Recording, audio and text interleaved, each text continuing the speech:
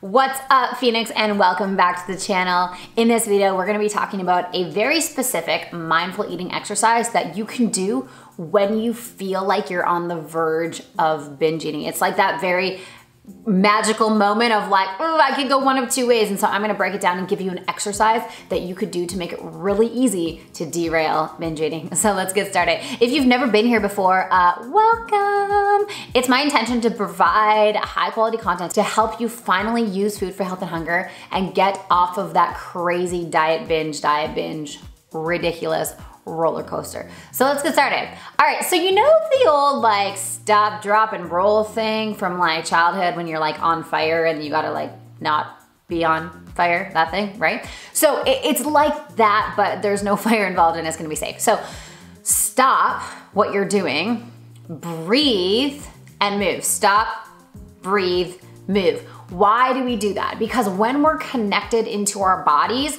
when we are feeling grounded and present and aware, it's really impossible to binge eat.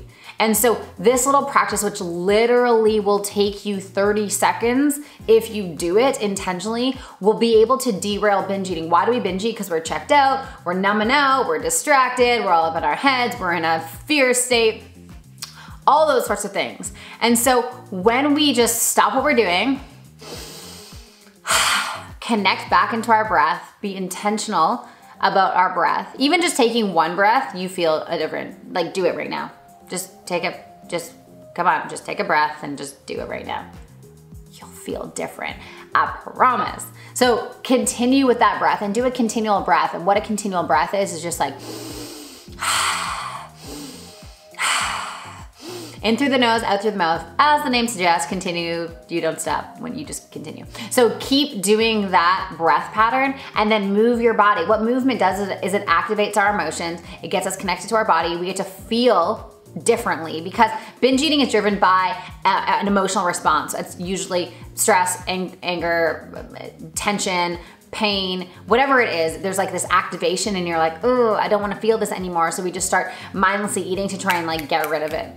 So when we stop, breathe, and move before we're knees deep in Ben & Jerry's ice cream or donuts or whatever your drug of choice is, then we can begin to shift those sensations so our behaviors change. Because let's be real for a second. All of our behaviors that we do in our life is always driven by our beliefs and then our feelings, and that's what creates our behaviors. We don't just do things for the sake of it, which is why, as you know, if you've been in my community for a while or you've done the society or you're just, you know, hanging out on YouTube with me, you'll know that in order to stop binge eating, we don't diet our way out of it and we don't externalize it. It's a very mental and emotional issue. So we need to treat it with mental and emotional solutions. And so when we can shift the energetics of the body, our behaviors change. So it's not about like, I need to sit on my hands and stop binge eating, or I need to diet my way out of this, or I need to like have one of those electronic leashes where you put your calories in every single day, which is highly annoying, and I did that for years. None of that stuff. It's about shifting your beliefs and shifting your energetics, shifting how you feel. When you're in an elevated state, when you're feeling good, when your frequency's high and all that kind of stuff, you're going to make better decisions. But when you're feeling depleted, you're feeling stressed out, you're not feeling good about yourself and all that kind of stuff, your decisions and your behaviors are going to reflect your vibration. And so it's really important to be a master of your vibration, know how to shift and change it on a regular basis so that you can start shifting your behaviors by taking responsibility for your vibration. So if this is making sense, I want you to write in the comments box, yes, Sam, that makes sense. Stopping, being aware of what's going on, breathing, connecting to your breath, feeling your emotions.